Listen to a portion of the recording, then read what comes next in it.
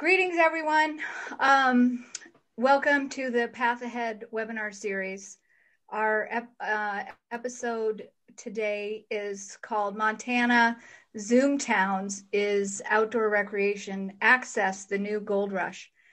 I am so excited to talk about this topic and to have these guests with us and know that this is just the beginning of a discussion that we will have as we grow and change as a state and our in this time of COVID and post-COVID.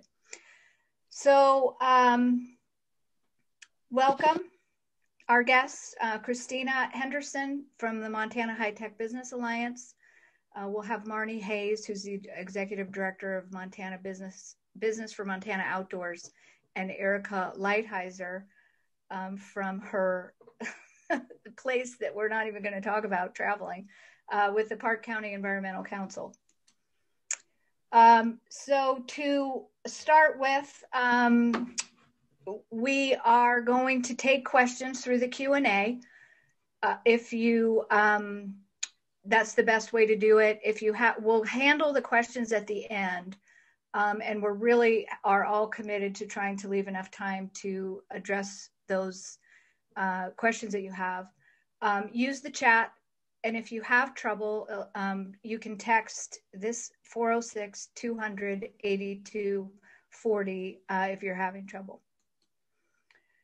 So this series was the brainchild of Rachel Schmidt and myself, because we realized that we really needed a platform to address the front lines of front country. So front country being developed recreation. We hosted a recreation innovation lab and business of outdoor recreation summits over the last few years, and have taken the lessons that we all have to learn and share to Zoom, as many others have. And we are going to wrangle this topic today the best we can. So today, I'll review the key takeaways briefly. And I'll let you know, this one is not as much about tourism. There will be some overlap with tourism. There's some topical issues with tourism, but what we're really looking at today is how outdoor recreation access is a competitive advantage for recruiting and retaining workers. As Christina Henderson in her report in the Kauffman Foundation called it Montana Mystique. It may not be the leading reason why folks come and stay here, but it's becoming a bigger and bigger issue for business recruiting and retaining talent. So we'll also be talking about how we need to invest in the outdoors, because it's not a limitless resource. So we're kind of riding on the back of some of these natural assets and natural amenities. But in reality, as we're going to find out from our guests, Erica Lighthizer from the front lines of front country issues in Livingston, Montana, why investment is critical, why it's key, why it's a draw, why it's key, and how communities like Livingston, though Livingston is not the only one, I have to kind of admit, we are all in the front lines of Zoom towns right now. I'm coming out of Whitefish, Marnie's coming out of Big Sky, Erica's coming out of, Livingston, and Christina's coming out of Missoula. So how do we prepare? So first of all, what is a Zoom town?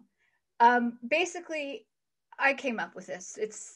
It's not, any kind of technical thing, but it's an amenity-rich community where remote workers and businesses, unfettered from the constraints of the commute in the office, are seeking a new life. Some articles have called it permanent vacation, and with COVID, remote work is becoming the norm. In a recent study, 60% of workers are working remotely, and 2/3 would like to continue to do so. So the ones who are looking to relocate from the city, that don't have to commute, don't have to go to the office, they are moving. They're moving around to Zoom towns. And Montana is on the map in a big way. And we'll hear that from Christina Henderson, who will talk about, particularly from the knowledge workers. So the high-tech businesses, how high-tech businesses are recruiting for talent, because talent is key. She'll talk about it a little bit, but our universities aren't turning out enough folks. We don't have enough population to be able to populate those jobs. In Bloomberg, when they talked about Zoom towns, they recognized that first there was a Silicon Valley shift to Portland, Denver, Austin, but now you're seeing it in places like Truckee and Missoula. Bloomberg says, where virtual work is transforming housing markets and local economies. Oh my gosh, I've got to speed up. Okay, so outdoor recreation access is the magnet. And there was a recent article in the Flathead Beacon, and I put some pictures in here from Missoula, but we have recreation. And as long as people are going to be able to work from home, it's going to allow them to work where they want to live where they want to work and play. So there's a recent study. I've attached all of these in the resources at the end, so don't worry, you can read it at your leisure. But it was called it was the Journal of American Planning, and they did a study of Western Gateway communities, and those are communities that are less than 25% to 25,000 population, within 10 miles of a national park, monument, national forest, lake, or river, and at least 15 miles from a census designated urban areas. And you can see all the dots. There are a lot of them. I think there are about 1,500 something. What they did was they took all those towns, they narrowed it down to about 300, and then they interviewed others. And actually Marnie, Whitefish, and Big Sky were two of the communities that were interviewed about access to outdoor amenities. So what they found is, you see all these dots in Montana. These are potentially, Zoom towns. But what they're finding is that big city problems meet small towns. So COVID exacerbated this amenity migration that we have. We have already had it. We all know it. We've talked about it for 20 years. We know people are moving here for the amenities. But at the rate that people are doing it now, and especially with the fact that remote working has skyrocketed, it's really important for these communities that are potential Zoom towns to be planning for, okay, I'm out of time, to be planning for growth. So quickly, this is a map that sort of shows, based on a 3% growth rate. This was in the Mountain Journal in an article called A Natural Disaster. I attached a link to it at the end. But this is what the greater Yellowstone looks like if Bozeman grows to the size of Minneapolis, if the Teton Valley, Idaho Falls grows, and Billings becomes a Boise-sized metro. There are impacts to housing. I was shocked as I did this research, but the median price in Bozeman is $585,000, up in October, up from $550 in September. Columbia Falls is up to $336, which is a 50% increase from 3 years ago. The median price for a home in Livingston is $345,000. Butte is up by 10%. It's still affordable. And the Flathead, I don't know if these numbers are really, really right. The Flathead doesn't track as much as some other realtors do. So what we're seeing is impacts. We see impacts to outdoor recreation. Just for an example, national parks visitation, we've all heard about it, we've read about it. But even just this September, Yellowstone was up 21% with 837 visits. We have state parks. State parks had record-setting visitation. Flathead State Park's water access up 33.5%. You can read these numbers, 26%. Thompson Chain of Lakes around Libby was up 42.5%. So I put this picture, which is actually a picture of Blankenship Bridge river access on the North Fork. And you can see, I mean, you guys have been there, you know, there's no amenities, there's no boat ramp, there's no nothing. There's no infrastructure. And folks were just camping out there for a long time with extremely significant impacts to the area, not the least of which was sanitation. And I will leave it there. Just yesterday, New York Times article, pandemic crowds bring Rivergeddon to Montana rivers. Now, this is not the demographic we're talking about, people maybe living here. Maybe it's tourism, maybe it's COVID refugees, don't really know. But this kind of parking at a trailhead is what's happening. These developed places where we can get nature, that's where it's happening. So there's also an impact on wildlife and wildlands. I will tell you, we could do an entire hour, 4 hours, 8 hours just on this topic. But I put this slide in here because it's striking to me.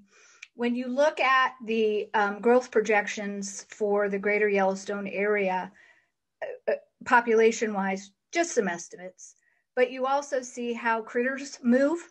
This is a super interesting map from the Wyoming Migration Initiative that tracks elk herds and where they go.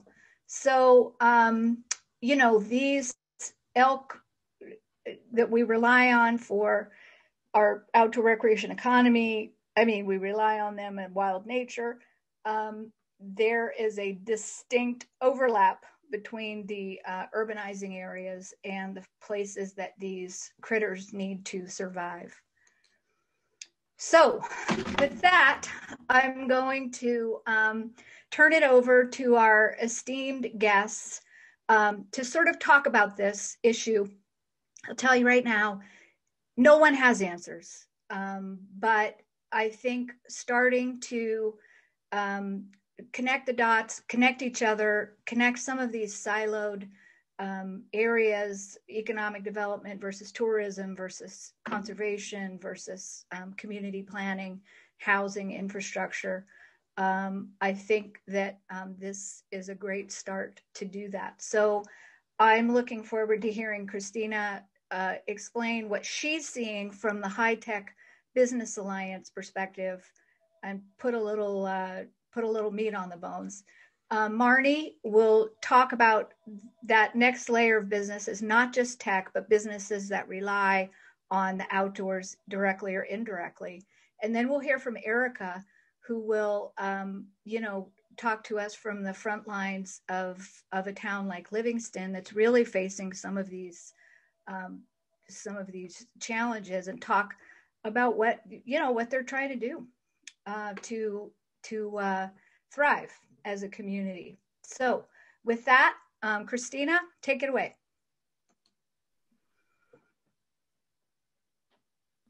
Well, thank you so much, Diane, for having me. I represent the Montana High Tech Business Alliance. We're a statewide association of high tech and manufacturing companies all across Montana. Next slide, please.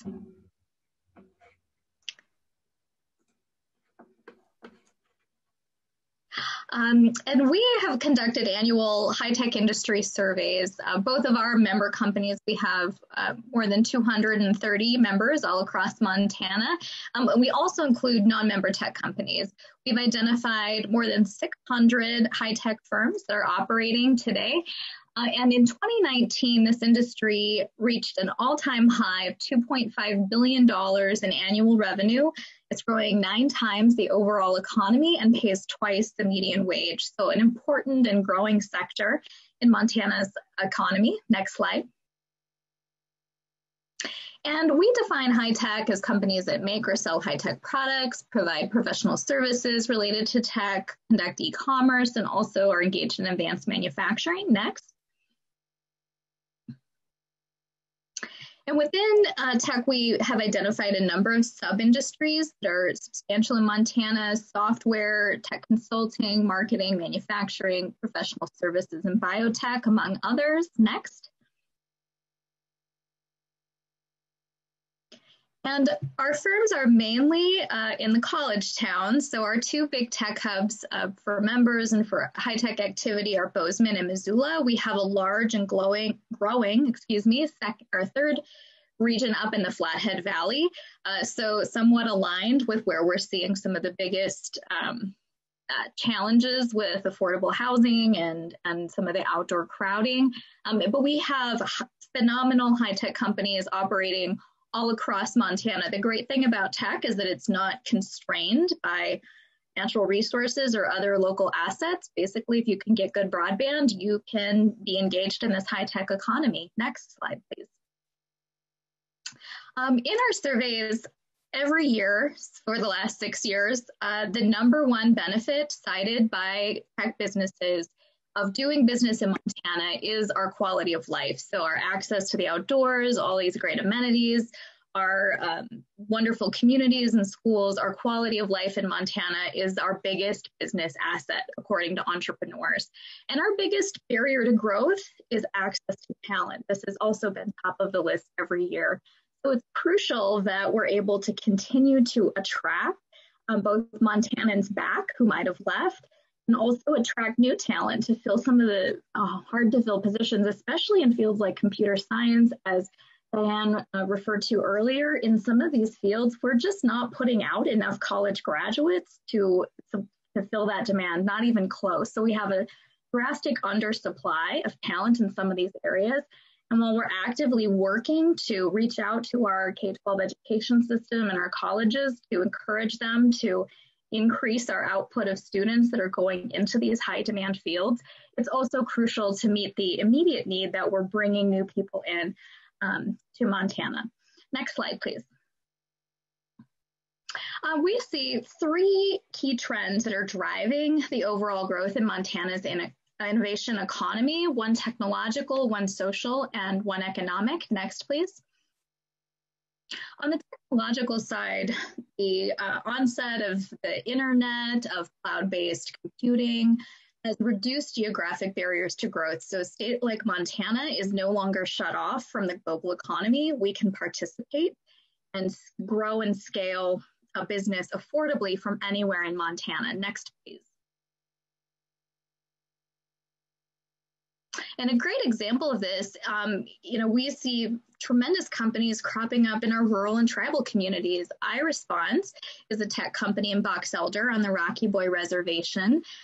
They are tribally owned, and they are using advanced databases and ground penetrating radar to identify cultural and religious sites on tribal lands, so that when folks are, there's development going on, they can identify and work around those sites. And their product is taking off nationally. They have more than a dozen employees. And these are the types of companies that we're able to take root in more rural places because of these trends technologically. Next slide, please. The next trend is social. So we're seeing a change in the priorities of younger generations, where rather than just going where the jobs are, they're going where they want to live, and they're valuing work-life balance much more. We've seen research from the economist Richard Florida, who studies the migration patterns of the creative class and knowledge workers. So these are people that work in fields like tech and media and the arts. They often go to urban centers, which makes sense. But a footnote to Richard Florida's research is that these knowledge workers also love living in college towns with outdoor amenities, which definitely fits the profile of communities like Missoula and Bozeman that have access to national parks, outdoor recreation. And so that's part of what's fueling the growth in tech. Next slide, please. We also are seeing what's called rural brain brain gain. So this is some other exciting research out of the University of Minnesota conducted by Ben Winchester. And what they have found is that there's a migration pattern where high school graduates will leave communities to go to the cities to get an education or to get a job. And then they're coming back in their 30s and 40s. Sometimes people who didn't even grow up in that community are moving in their 30s and 40s because they want a more rural lifestyle. They're bringing into the community their college degrees, their work experience, professional contacts, spending power, and kids to, say, attend the local schools. And they're coming there largely for the lifestyle, for a simpler life. They want safety and security. Affordable housing is a huge factor. And they also are coming for outdoor recreation as well as other community assets like schools. And so I think we have a huge opportunity in front of us as we're facing more interest in the state to maybe spread the benefits of the tech growth deeper into our communities who really are needing more economic growth and would love to have these people who are interested in the Montana lifestyle bring those assets into their communities. Next slide, please. A great example of this is Spica Design and Manufacturing in Lewistown, Montana. Tom Spica founded this company. He was a farmer who ended up building a welding business that's grown to more than 75 employees. And when Tom started his business, what he maybe didn't foresee was that his two daughters, Katie and Becky, would graduate from college and later move back to Lewistown to help him run the company.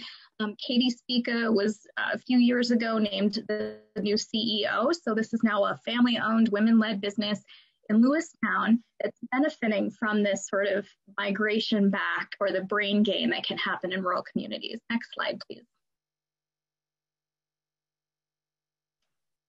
And the last trend that we see is economics. So we, as a high-tech industry, have had huge successes in the last decade. The largest to date is the sale of Right Now Technologies to Oracle in 2012 for $1.8 billion. That company and that whole ecosystem of companies around Bozeman is part of what's helping to drive the tremendous growth in Gallatin County. And we also have a strong entrepreneurial ecosystem across the state. A lot of those entrepreneurs or the workers from Right Now Technologies have stayed in Montana because they love the life here. They have no desire to leave. And they're investing their knowledge and assets into the next generation of startups. Next slide, please.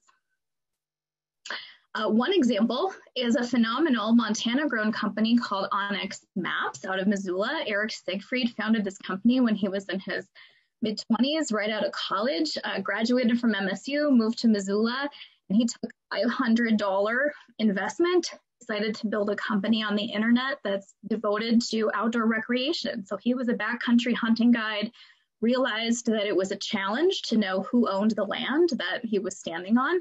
So he took publicly available GIS data and land ownership data and combined it into a chip that you could plug into a Garmin. This product became wildly popular. And then as folks shifted to using mobile devices, they developed a mobile app that does the same thing. And they kept growing until in 2018, they received $20 million in venture capital investment from outside the state. They hired a new CEO, Laura Orvidas, who's a veteran of Amazon. And they are continuing to grow wildly, actually, during this COVID pandemic, as people are trying to get out into the backcountry and into the woods and to find new trails that where there are not a million people. They're able to use Onyx Maps technology to do this. And the founders and the leadership of this company has said this is the type of a company that could never have been built anywhere but Montana because their culture and their ethic is so closely connected to the outdoors. Next slide, please. So that's the end of my presentation, but I look forward to conversation at the end. Thank you.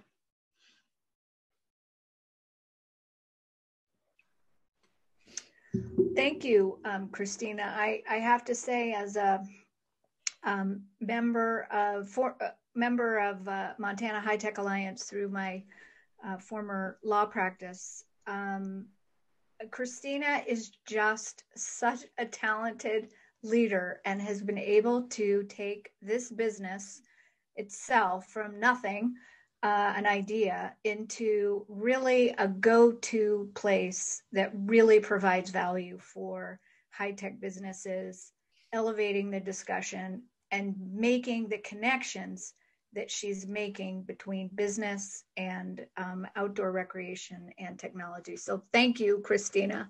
Thank you, Diane.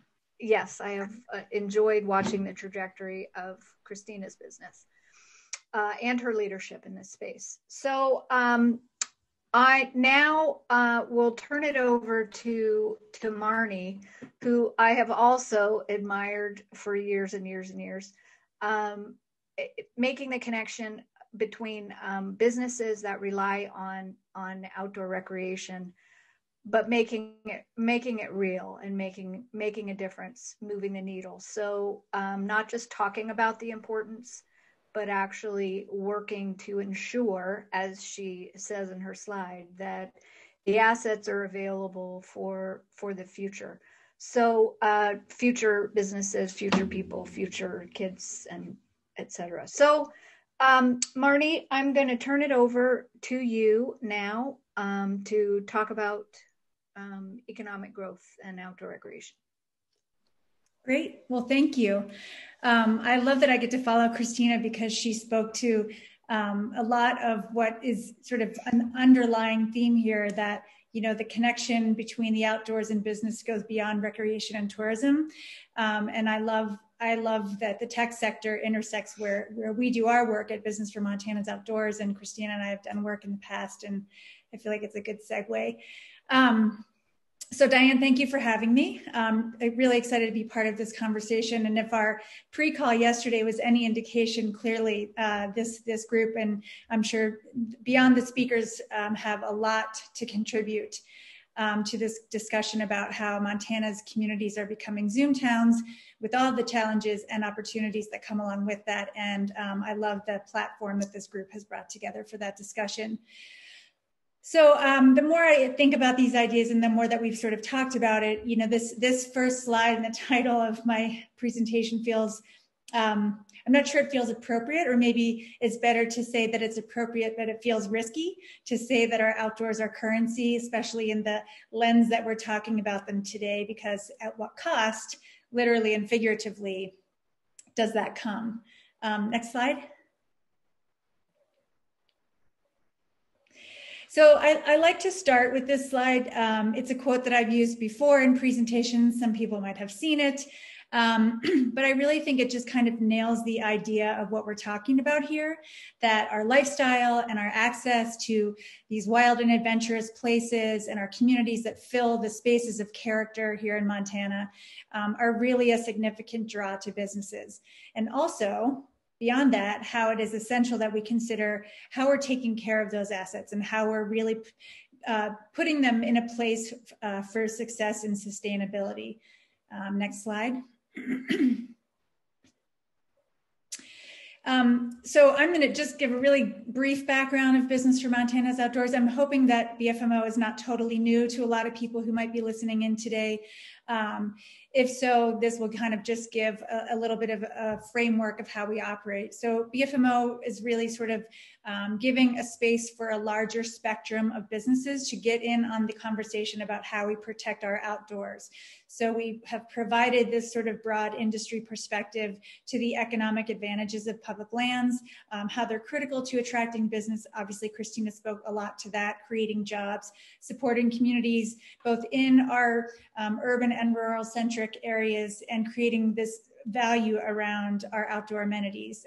We advocate for these economic advantages, how they really present themselves as you know, a benefit to business across the state. We hear these numbers a lot. It won't be the last time in this presentation they get talked about, but you know, historically, our outdoor recreation economy supports, you know, $7 billion in our economy, 71,000 jobs, and an influx of roughly 287 million through taxes.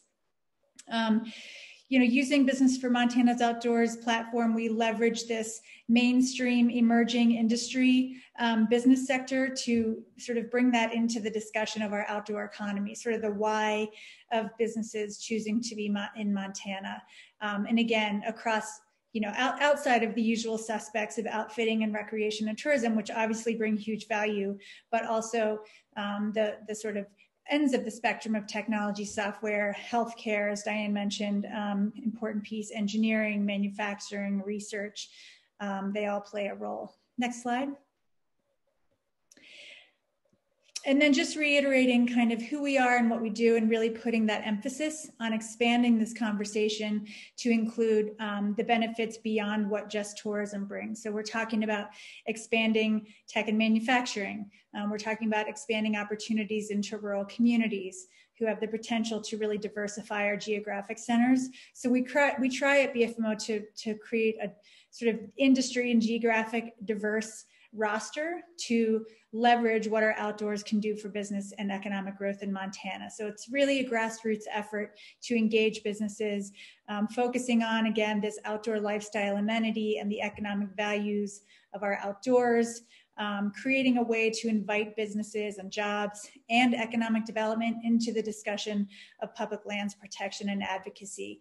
Because in addition to just sort of creating this really nice group of businesses who message strongly about the value of the outdoors, what we intend to do and what we hope we will keep making strides on is really moving the needle on these policies and the programs that protect all these places that we're talking about. Today, we are able to leverage 225 businesses that are members of BFMO, and collectively they provide close to 4,600 jobs in Montana. Next slide.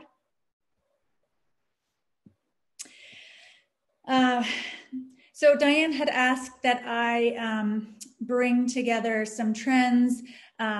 She has shared some numbers. Christina shared some numbers. I'm sure Erica will have her own set of data that she would like to share as well. But essentially what we're all showing is that the trend in businesses coming to Montana as a result of our outdoor opportunities is relevant, and it's obviously growing, especially now in the face of COVID. So you can see from some of these quick data snapshots that outdoor recreation is obviously significant and a driver of our economy, not only from a recreation and tourism standpoint, but these numbers reflect what is supported by our outdoor rec industry. What we don't see, what's often harder to quantify, is how many businesses of different industries are coming here to capture the lifestyle, the amenities, and then using that as a tool to attract and retain talent, to bring talent from other places and other companies to Montana. This first report that's listed on this slide is one that the Office of Outdoor Recreation pulled together, talking about the key, our outdoor recreation as a key component to our state's economic leverage. Again, looking at numbers of, how many billions of dollars are supported in the economy through outdoor rec, how much money in wages, how many jobs.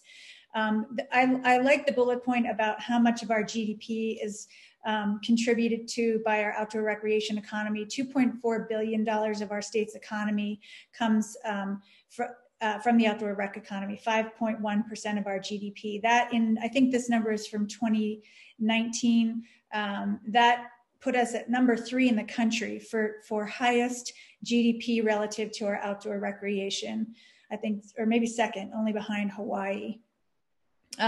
In that study, also, it shows us that 96% of Montana residents believe outdoor recreation is important to our economic future, and that 10% of our jobs do come from the outdoor rec industry, competitively right up there with manufacturing and construction. Next slide.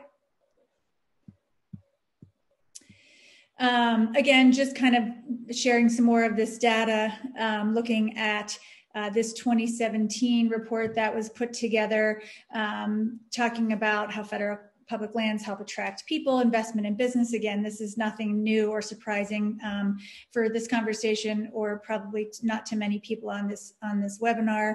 But as our economy diversifies, these federal public lands become an even increasingly important attractant for business and the people that are contributing to our state's economic future. And as we're talking about today, that it's really going to become more of a significant piece of not how are we using or not using? How are our outdoor assets bringing growth into our state, but how are we protecting and being good stewards of these assets as that growth happens?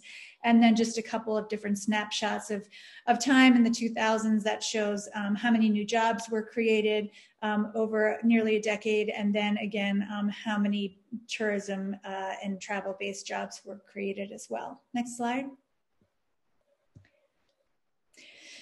This outdoor recreation economy report is one that the Outdoor Industry Association does, not every year. Again, this one's a few years old, and again, is just talking about nationally what we're seeing in terms of outdoor recreation contributing to economies, and then also in Montana, what some of those specific numbers are. Again, in the billions of dollars of wages, in the hundreds of millions of dollars in state and local taxes, how much we participate as Montanans in outdoor recreation, and what that spending looks like in terms of comparisons to other expenditures by Montanans on an annual basis. You know, this is obviously not a full comprehensive list of research, and I'm sure that there are other compelling numbers out there. Headwaters Economics has done some additional and more recent really compelling research about in-migration numbers, what kind of job growth, per capita income growth, and all around sort of value proposition our protected lands bring to us. And we see, what we see that rises to the top in a lot of this research is that Montana is a place that businesses want to be. Christina, again, referred to that. And that's not a surprise. In a survey that we did, Business for Montana's Outdoors reached out to businesses in every county in the state, and 70% of the businesses that we talked to cited the outdoor lifestyle, recreation, access, wildlife, all of that, public lands, as a significant factor in their decision to bring or do business in Montana. So that, for us equates to what kind of work are we then putting into protecting these places and making sure that we're not just talking about how wonderful all of our recreation is. And in fact, we're actually doing something to make a difference in how it is sustainable. Next slide. I've always liked this slide. I think it just really spells out that there are a lot of facets to the value of our public lands. It's not just recreation. It's not agriculture only, or commodities, or heritage, or economic development. And we all tend to sort of pick one of these things and really talk about it, that it means the most, or it makes this much of an impact over the other. And it's all of it. Our public lands really sort of create this necessary symbiotic relationship that's essential in Montana. And I think that this not only shows where all the value of the public lands are, but really what is also at risk of being threatened if we sort of continue on this hyperspeed trajectory of influx of business in our communities, and are not really looking at what the impacts of that could be down the line. Next slide. And this, I don't need to run through all these bullet points. I think we have talked about a lot of these, and we will talk more about it throughout this conversation, but I just feel like it really reiterates everything we're covering today.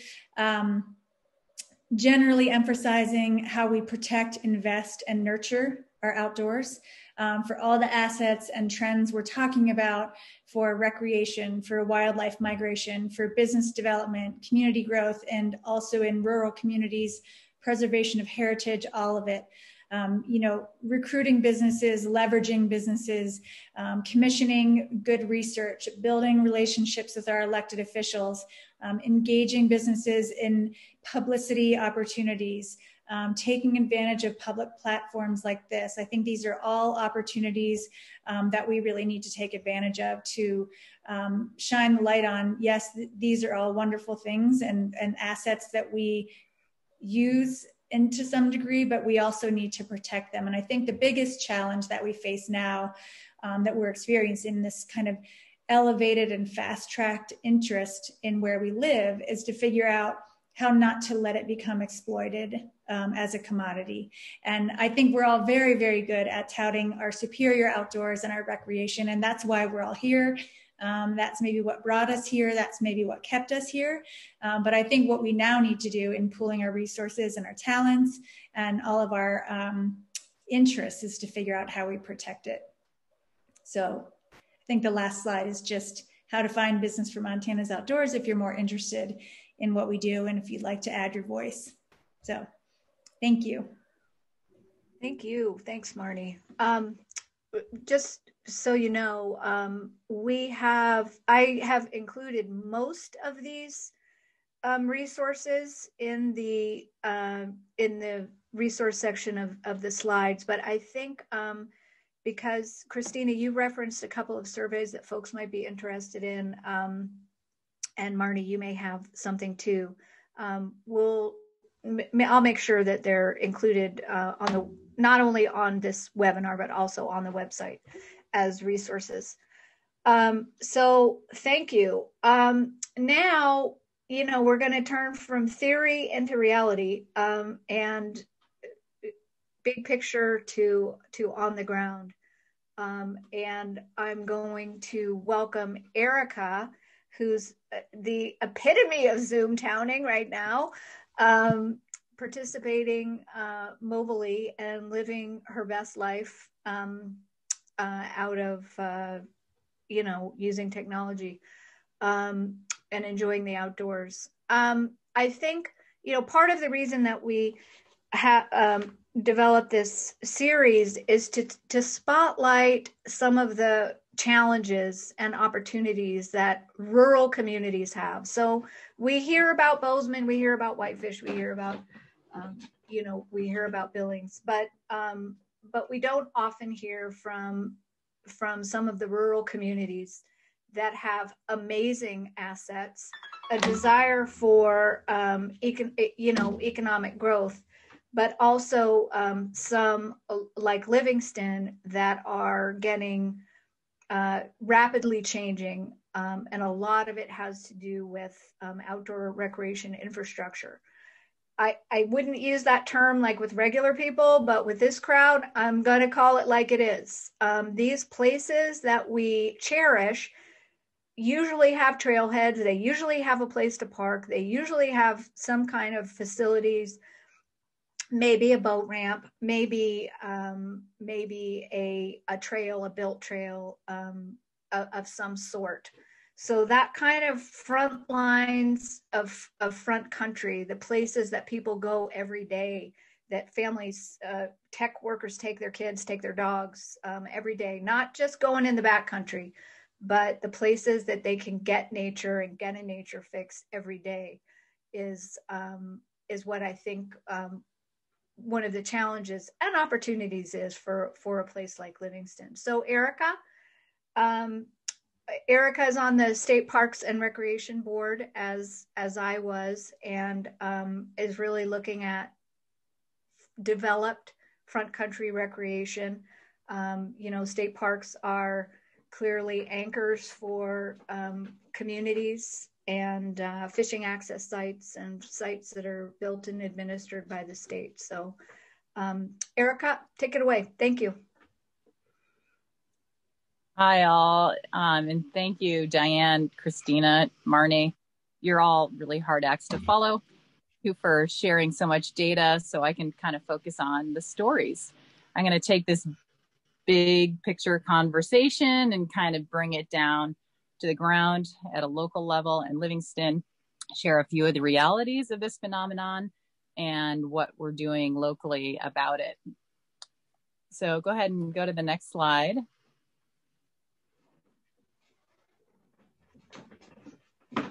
So a little bit about me. Again, my name is Erica Lighthizer. I'm the Deputy Director at Park County Environmental Council. Today, I'm Zooming to you all from the Mojave Desert. We're on the land of the Kuwasu, the Kichinamuk, the Serrano, the Koso, and several tribes of the Southern Paiute. My family's on a multi-week trip exploring some public lands and parks in the desert Southwest. And part of our journey, we're trying to learn a little bit more about the tribes and the people who came before us on these lands. People that honestly, we have a lot to learn from. They're true conservationists who use the land and resources very sustainably for many generations. These are my three kiddos. We're in this picture, we're at the Natural Bridges National Monument about a week ago. I think we've done a lot of talking about public lands in terms of recreation, heritage, and economy. I also like to think about public lands as teachers. The cultural history, the natural history. There's just so much to learn out there. So this has been a really cool trip where we've learned a lot about our land. So next slide. About Park County Environmental Council, we're a community conservation organization based in Livingston, just north of Yellowstone National Park. Our mission is to safeguard the land, water, wildlife, and people of Yellowstone's Northern Gateway. Next slide. Oh, are you guys hearing me? Okay. Oh, okay. So we work at a local level, but often our initiatives have a national importance. We defended our community and land from gold mines, oil and gas, tire pits, asphalt plants. There's been a lot of really bad ideas that have come about in our community, and our organization has done a lot over the last 30 years to protect the land in the way we experience it today. A lot of our work, we've always been focused on planning, but as of recently, we've really doubled down. It's become a huge focus of our work. And as one community member put it, we need to stop playing whack-a-mole with these industrial issues and really start to get proactive. So we've been focused on that at both the city and county level, working on growth policies and trying to really prepare our community for the future. Why don't you go to the next slide? It's a little different. Oh, okay. So this is a picture of the slides are a little bit out of order. This is a picture of Secretary Zinke signing a 20-year mineral withdrawal where we prevented large-scale mining on 30,000 acres of public land just outside of Paradise Valley. Why don't you go to the next slide?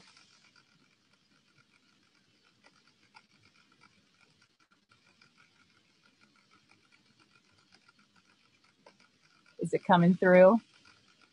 There we go. There's Livingston. So what do you think about when you think about Livingston? The wind, the Yellowstone River, the cool historic downtown. We're definitely a community with a lot of characters, and character is really important to us. We have a lot of pride in our uniqueness as a community. Although a lot of folks do go to Bozeman for work, we're not a bedroom community, and that's really important to emphasize. Affordable housing is a really big issue in Livingston, and there's a lot of disparity and economic inequality. Being next to Yellowstone and in a county where we have some 55% public lands, we definitely see a lot of tourism seasonally, and we really rely on that. We're also kind of a under-resourced community in that, we are a gateway community, but we don't have a gateway tax. So investment in our community and these spaces has always been a challenge and will definitely continue to be so as this pandemic and these current trends suggest. One of the things I really love about Livingston, though, is really the generosity. It's just such a kind and engaged community. People really care and want to be a part of the solution. So next slide. Oh.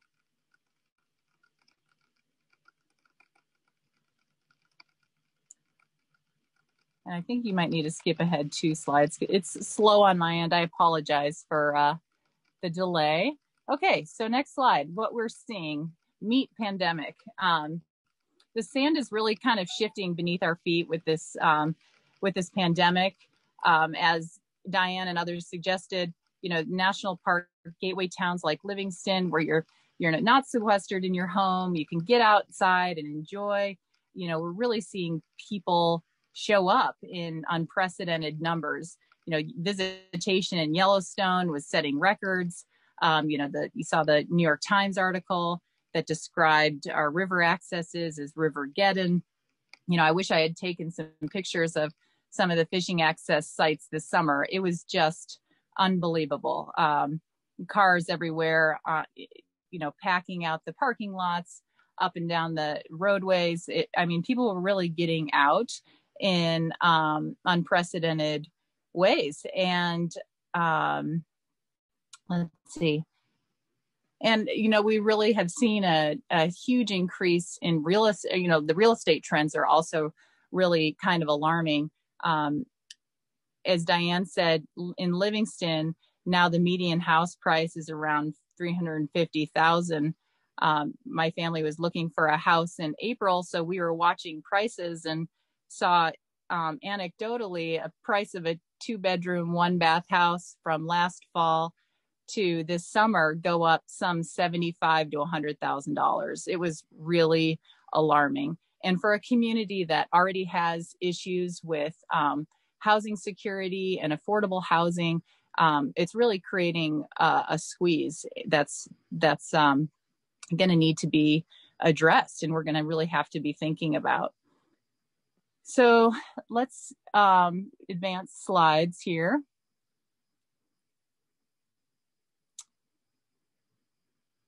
Okay. I apologize for the delay. I already talked about that one. If we could go to the one that says challenges.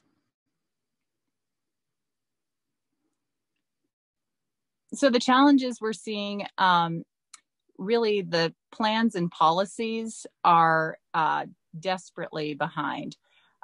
We don't have the zoning, the rules, or signage. We have a lot to really that we really need to put in place. With more people in the backcountry than ever before, with increasing housing costs, it's a really challenging time.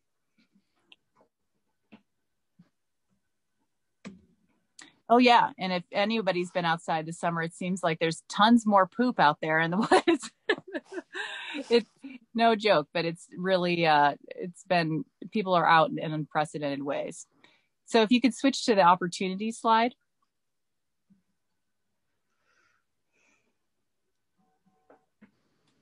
So I really want folks to, it's really easy to get really hyperbolic about the issues. I want to be careful that I think there are some tremendous opportunities as a result of new people with energy and fresh ideas coming to our communities. Just anecdotally, what I've seen, I've talked to a number of people who've moved to Livingston in the last few months. There seems to be an acute focus with these folks on equity. They're moving here because they love it. They love the public lands. They love the access to the outdoors, and they seem to be willing to be engaged. And I think the Zoom phenomenon is making it easier. I recently attended a city planning board meeting where we had something like 60 participants. In the old days, there might be 3 people that stick it out for the 3-hour meeting that goes to 10 p.m. on a weeknight. It's really making engagement more accessible. And so I think there's some real positives there. I think there's also, with this pandemic, there's also an agreement on the issues. I think people are identifying housing as an issue and a challenge. They're identifying that, there's issues with overuse in our recreation spaces. So I think, the first step to solving a problem is to really identify that problem. And so that's one positive opportunity I see. So if you could go to the current focus slide. So back to kind of what PCEC's current focus is, we're really focused on planning in a huge way. Right now, we're working with the city of Livingston on updating their growth policy. And we've really seen some tremendous engagement throughout that process. The consultant that's been helping with draft the growth policy said, you know, we haven't seen this kind of engagement for communities of any size, much less a town as small as Livingston. So we're really seeing great engagement, and we're focusing on increasing that, not only at the city level, but at the county level, in the in parks and recreation boards, in parks and recreation space as well. And we're out there collecting data. You know, one of the things we've done in the last couple of months is go out and do bike audits. We want to learn about the walkability and bikeability of our neighborhood so we can inform our growth policy with that data. We're also collecting recreational use data on the river. We need that data, and it's been a tremendous learning experience to get out there, listen, get on the ground, and collect that data. So what do I think is needed? If you want to go to the next slide. I really think it's all of us. We need to be focusing on planning at a lot of levels. The city, the county, the forest, parks. There's so many levels that planning we need to be focused on. And no one group has all the answers. So, you know, what I've seen really work is a coalition of entities, businesses, tourism, agriculture, land management agencies, municipalities, nonprofits. We need to be working together collectively to tackle these issues and problems. I think we need access to more data. We need strong strategic visioning. And, you know, we really need to be asking ourselves the hard questions. But this takes time. You know, a lot of the groups that are working on issues like this are traditionally siloed, are traditionally not talking together. And in order to have that collaborative approach, it takes that time and that trust, or we need to build that trust over time. Next slide. Oh, one more. Thanks. But the really good news is it's happening. It's happening here at a local level.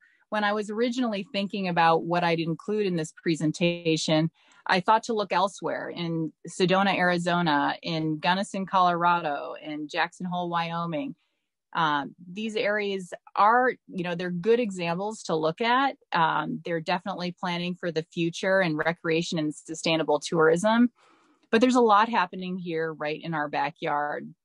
Our local Park County Community Foundation took the reins recently and launched a series of information gatherings and meetings on housing. This included representation from a ton of different people, and now that's evolving into a working group where they can really take those recommendations and what they learned to kind of the next level. At PCEC, we've really taken a nod from that collaborative approach with the Housing Coalition, and we're launching community conversations to talk about different aspects of planning. So community members are aware of the tools they have available to address growth and change in our community.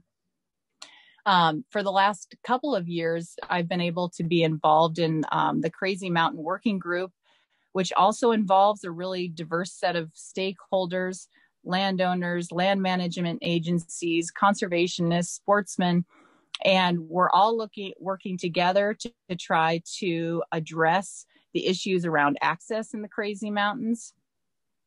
And also really exciting, the Upper Yellowstone Watershed Group is really taking the lead on protecting the Yellowstone River through drought planning and recreation studies, weed management. They've initiated a number of things to really begin to look at recreation use and overuse on our river. And that also involves a really diverse group of stakeholders.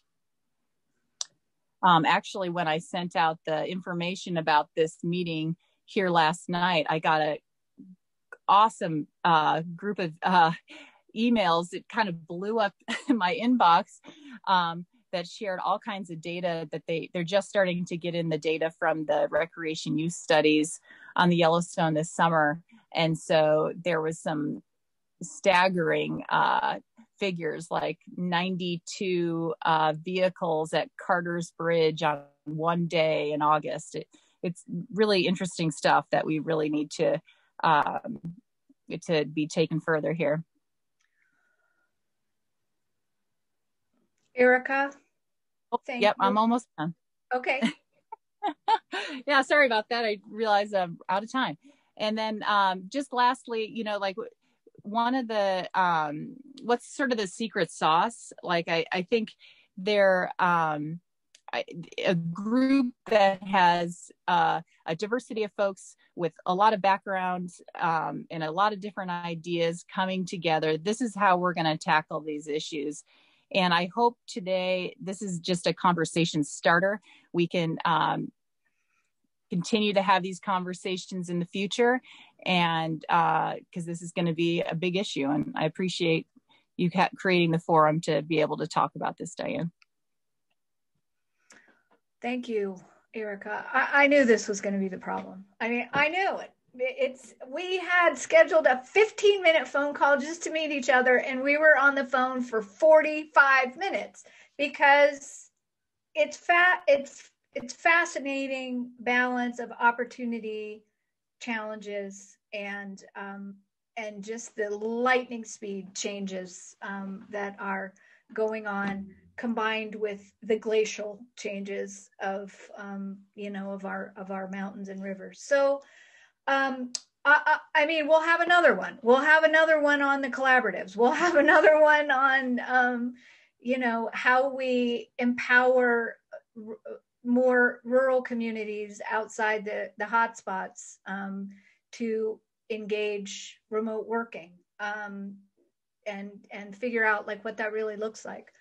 So we're out of time. I want to share a few things. We've got some questions. I'm going to run through this super quick. I'll put it on the website too, but just as a reminder, the application for some of these funding sources, RTP, LWCF, and the new Montana Trails Stewardship, the grant is open. It opened November 2nd. The tourism grants, everyone's probably madly writing their tourism grants right now, but the period ends on the 30th. Our upcoming webinars are kind of exciting too, because people know I'm like a front country fanatic. On December 8th, we're going to hear from Lincoln, Montana. So front lines of Lincoln. And we'll have the USDA that is really kind of rebundling and repackaging some of their programs to facilitate the rural outdoor recreation economy.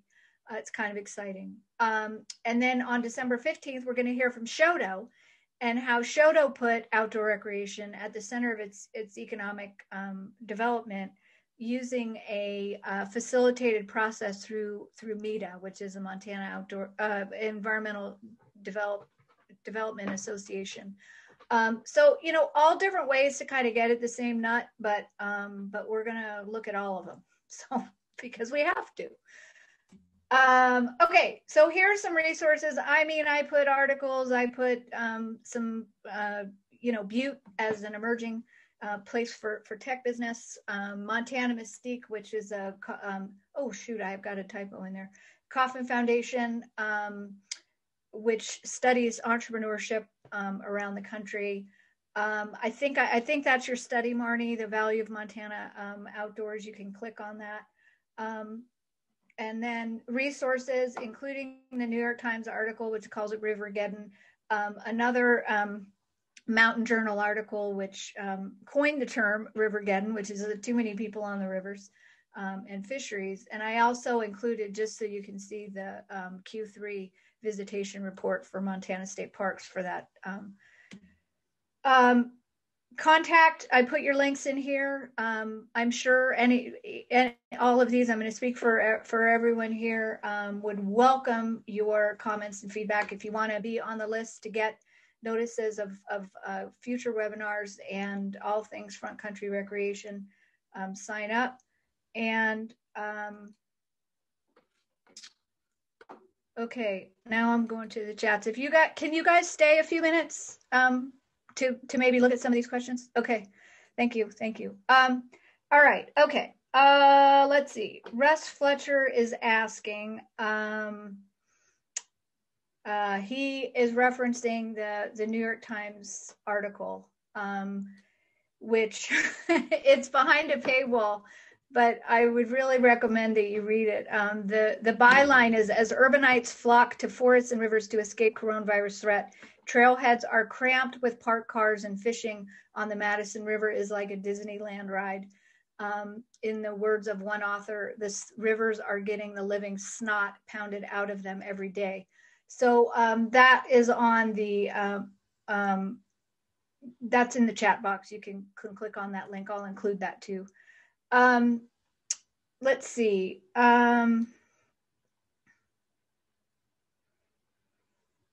Thank you for, let's see.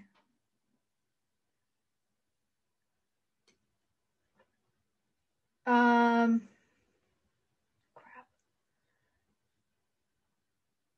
Okay, so data analytics, Erica, it's a message for you. Data analytics about marketing.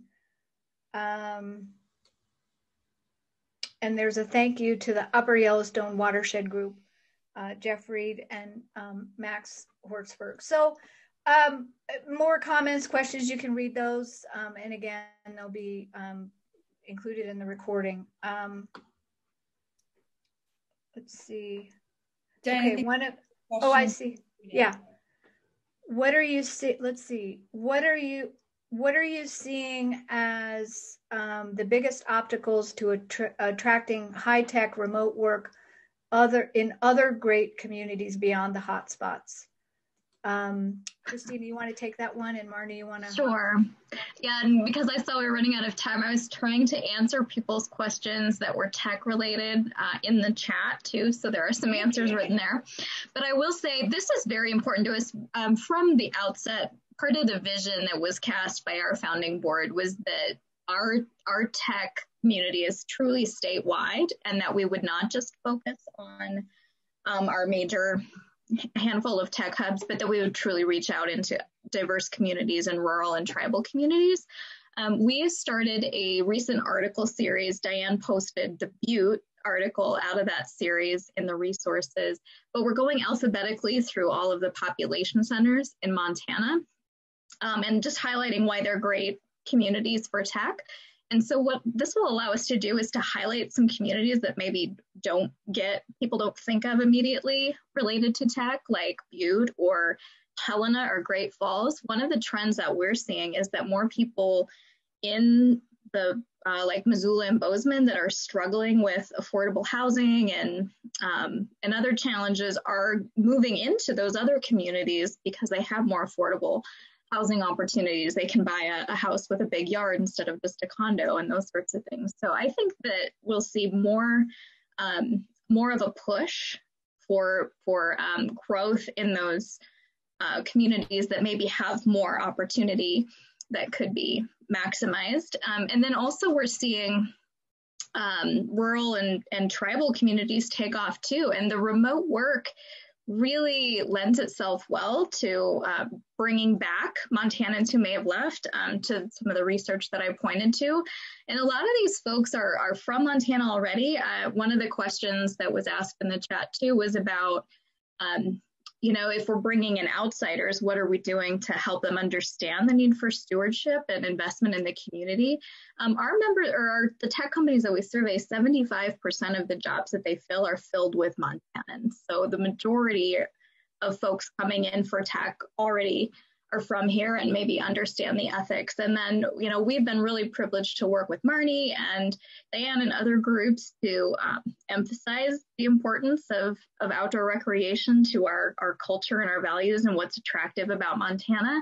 And I think with some of these recent influx due to COVID, we have an opportunity to maybe do more specifically to speak out about preserving our heritage and making sure that that we do both, that we can have growth and high-paying jobs in our economy and also preserve the wilderness areas that we all love. Thank you. I want to add, I'm seeing this message from from Russ Fletcher, but I'm already on the same page with him. You know, what we've looked at is a slice of what makes rural communities successful in recruiting and retaining businesses and talent. But other issues are broadband. I mean, clearly, access to broadband is a gatekeeper for the ability for remote workers to work and businesses to locate in areas, especially when they're engaging remote workers or working globally. So that's a key. And you know what? Another thing that I talking with Shoto is childcare. Childcare and lack of access to quality, affordable childcare in some of these communities is huge. It's a huge barrier. And so I think that I think that, you know, access to broadband is just sort of a non-starter in terms of negotiating, because if you don't have it, it will not happen. So, boy, there are a bunch of chats. Russ Fletcher is inviting everyone to join the meetup, Broadband Improvement. Thank you, Russ. Y'all check the chats, because if you do want to have follow up on staying engaged with these issues, you know, let's just keep the dialogue going. Also, I've set up a private group called Montana Recreation Alliance, Front Country Recreation Alliance. And just as a way to sort of keep this conversation going, you know, among ourselves, like, who do you use to do strategic planning? Here's an announcement for the broadband committee. Like, what if things are coming up, that would be great. And Christina, I would love to stay engaged with you as you're doing your assessments of these rural communities. So, you know, it's just such a hot topic, and on the front of all of our minds, with amazing opportunity and amazing challenges, frankly. But Diane, can I just answer? And I just like take a minute at least to acknowledge and thank the question. But there was one question in the chat that we didn't get to, and it's probably would take a full other hour to talk about, but I just wanted to acknowledge it. And the question says, does anyone on the panel foresee obstacles of applying a purely economic lens to protect, invest in, and nurture natural assets? Meaning that, are we not doing all of those things in all the same effort to protect places that we aren't talking about that they have an economic value? And I guess my only point to that is that, in my experience in the work that we've done, it's not just protecting the places that have economic value, but it's showing that, you know, these places that we have taken for granted to some degree do have an inherent value beyond recreation and beyond heritage. So I think that, like, sometimes the people that make decisions for our public lands respond differently to an economic discussion about the places we're talking about. I don't think it means, for me, it doesn't mean that we aren't putting the same effort into protecting places that we don't say have an economic value. I think it would be hard to find a piece of public land, forest, river, park that we couldn't say had some value of human experience. So that's not an answer, but I just wanted to acknowledge the question and say you're exactly right. It's not just about the places that bring economic overturn, it's that all of the places pieced together have great value to the state. So for what it's worth, someone else might have a different opinion or input. Oh, thank you, Marnie. Yeah, I mean, I could just read the chats. There was a great discussion going on in the chats about, you know, the role in protecting public lands, what public lands means. And truthfully, I think part of what I wanted to emphasize with this discussion was investment. And, you know, we heard from Erica about how The parking lots were packed, 92 cars in a parking lot. It's probably built, I don't know how many it's built for, 30. I don't know. I mean, you look at the New York Times article, we've all seen it, especially if you live in Bozeman, you know, or Missoula. But those front country spaces and state parks are getting, well, someone said the living snot beat out of them, but I don't know if I'd say that, but I just did. So I just think we need to keep talking about it. I think it's that investment in our natural assets, not just for an economic return, but for all of the variety of returns that that they value: clean water, wildlife, view sheds, etc. So I don't know. Is anyone else monitoring the chats and want to chat about anything else? Because otherwise, I think we can maybe wrap it up. And if folks have ideas for future topics, just send me an email. I think there are a lot of discussions to be had, and this is a kind of a good way to do it since we can't really get together. I'm a bit sad that Brian Kahn, who sort of spearheaded this, Brian Kahn, who was a environmental leader and a leader in civil dialogue, is no longer with us. But he used to have a great show called Common Ground that he would, I think that was the name of it. Anyway, he would have really super thoughtful discussions with folks on topics of the day. So we're going to have to pick up the torch and do it another way. So thank you, and we'll end it up. Thank you, Diane. Bye. Thank you. Bye, Erica. Thank you. Enjoy the day. Thank you.